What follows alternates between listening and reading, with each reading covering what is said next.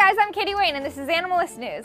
Imagine you're a zookeeper teaching a group of kids that giraffes are herbivores when suddenly one of the giraffes starts to eat the bones of a dead animal. This got dark so fast. This was a constant occurrence for employees at the Werribee Open Plains Zoo in Australia, whose giraffe Tony was notorious for eating dead rabbits. Sometimes animal diets aren't as black and white as we're taught in school. Although giraffes spend most of their time eating leaves, this normal diet may lack the calcium needed for their large skeletons to grow and maintain their huge organs. According to the Journal of Archaeological Science, giraffes and other herbivores will engage in osteophagia, or bone eating, to get calcium. But they don't actually eat the bone. It's more like they chew on it and then spit it out once they've sucked all of the nutrients out. Yum. However, some scientists are skeptical that bones can provide giraffes with enough nutrients due to their unique herbivore stomachs. What's the weirdest thing that you've ever eaten? Be sure to let me know in the comments below. Also, be sure to check out these other videos right here and subscribe right here. I love you all, and I'll see you next time. Bye. Mwah.